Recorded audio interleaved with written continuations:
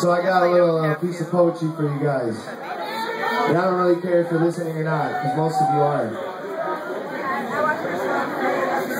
The mystic claim that we all contain multiple personalities. Many researchers in psychology and neuroscience now share this startling view.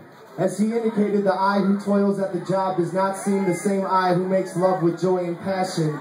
And the third I who occasionally gets angry for no evident reason seems a third personality, etc. There does not appear anything metaphysical about this. It even appears measurably on electrocurrent wave that Dr. Frank Putnam of the National Institute of Health found that extreme cases of multiple personality, the only ones that orthodox psychiatry recognizes, show quite distinct brainwaves for each personality, almost as if the researchers had taken the electrodes off the one subject and attached them to one another. See, Dr.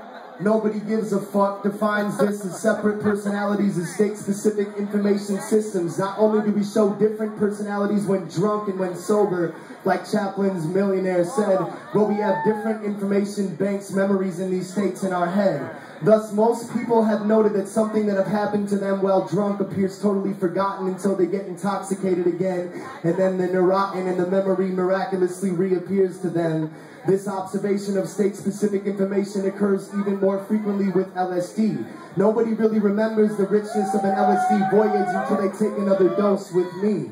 Emotional states seem part of a circular causal loop. With brain chemistry, it seems impossible to snoop. For science in the early days say that we're one part of a circle that causes other parts. Thus we can now understand a phenomenon mentioned earlier, namely that we tend to remember happy experiences when happy and sad experiences when sad and apart. Okay.